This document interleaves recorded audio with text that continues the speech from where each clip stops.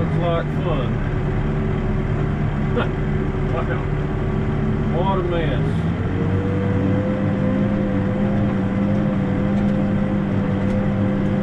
They got a footing up against the wall there, and then these ones I got laid out here. So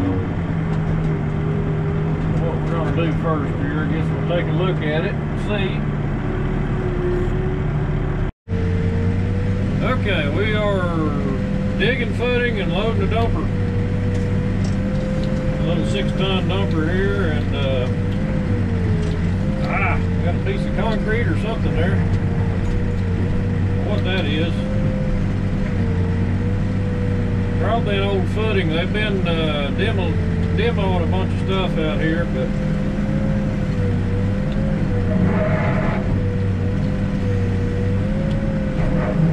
I guess that's a footing.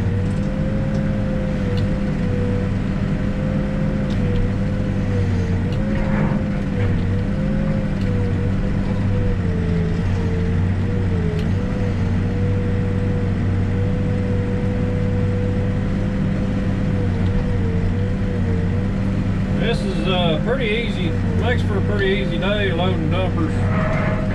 Just got one, so I get to take a little break in between them. Actually kind of makes for a slow day, but oh, just bumped him. Oh, darn it. Yeah, they've got something in here that didn't get demoed out. Probably gonna have to cut it out. I got a pier right there next to it, so I can't really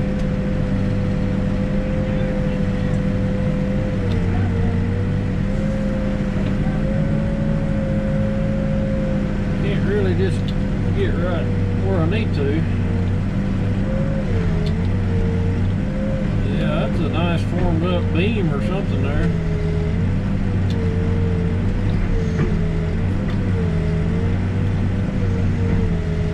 I would guess the demolition crew forgot to get that one, or they just missed it.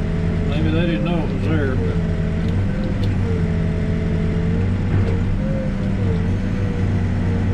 But we're going to jump back and forth, digging one side a little bit and then the other side, just so we can keep the dirt or the spoils out of here and make it easier on everybody. Yeah, that thing has got something.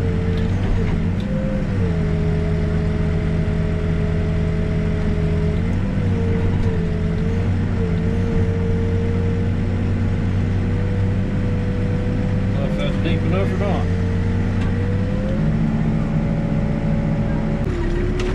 Some jobs you just don't want to. You don't want to just dig yourself into a corner where you can't get your material out or whatever. Just kind of got to think ahead a little bit. Maybe plan it out a little better than. I can set up at an angle here so I can swing the dirt just a little further out,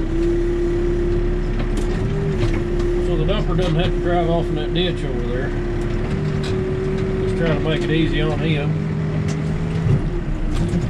Those dumpers are pretty cool, but if you've ever drove one, you'll realize it's pretty hard to see where in the heck you're going. You got the dump bed right in front of you.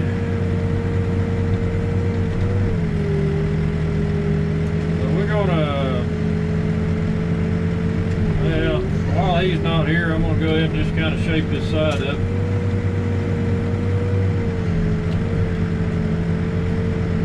Get it started. I try to stay busy, do things in between dumps, but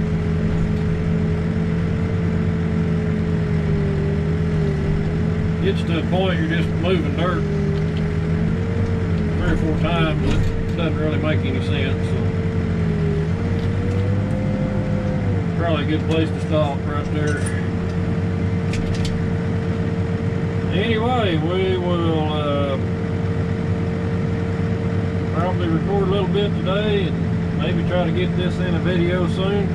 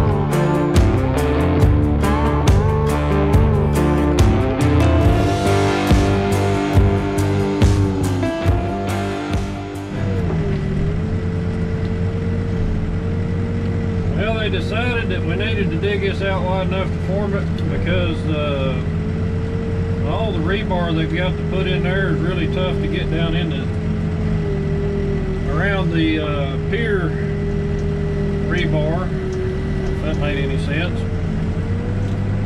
So we are going to dig it out a little wider and do another step here. But this is quite a foundation right here. It pours all the way up to the top of the same height as the other footings, but it's just really deep. When they get done forming it up, it'll only be 4 foot wide, and then they'll have to come in and backfill on both sides of it.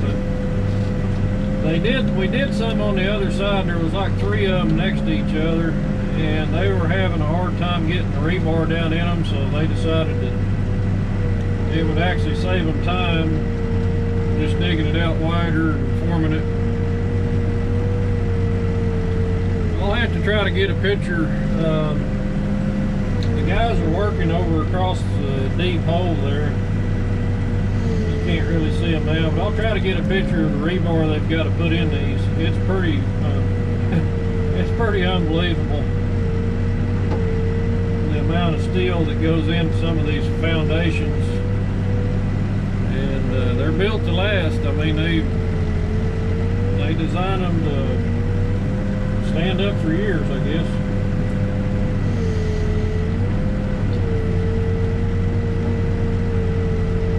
This is some fairly good dirt, not hitting anything hard up here. It's really almost like select fill.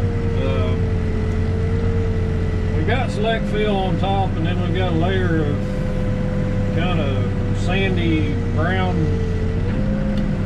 I don't know what it is, just kind of a brown dirt. But then under that we're getting back into the red clay. Pretty nice stuff. Still loading the dumper out, so gotta dig a little bit and wait a little bit, so not too bad. Easy day.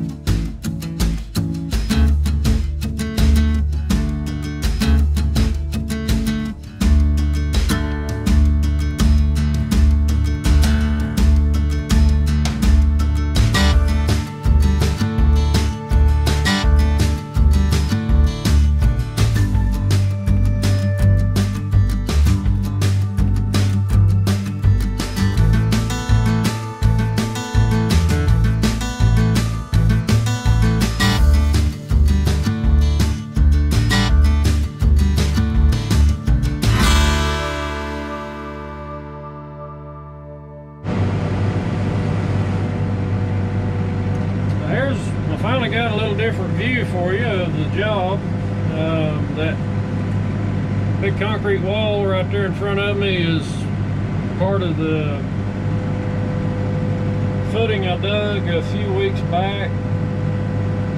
We dug a footing down both sides of that, and then we dug an elevator pit in the bottom. I don't have any footage.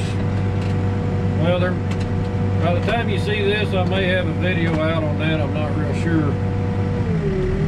But that is one big crane sitting over there. Manitowoc 300. It says it's a MLC 300. And they got an operator in it.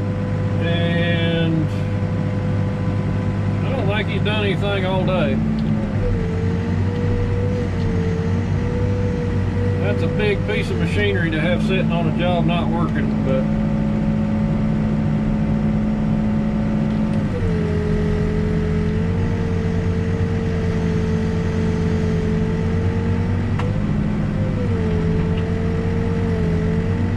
got my dumper back. I can see a jet taking off there, or taxiing, I guess. Southwest flight. Then there's a Southwest taking off.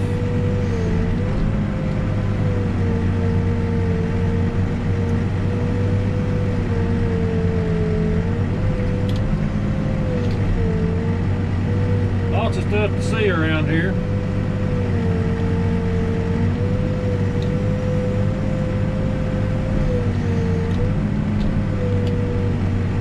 I'm assuming this footing is going to continue all the way across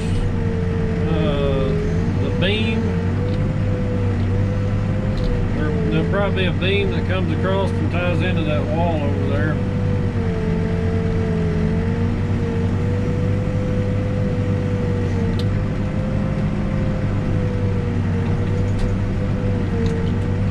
Some pretty trashy dirt we got to dig here, so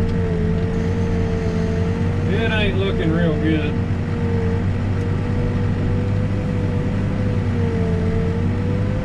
But it pays the bills, so that's all that counts.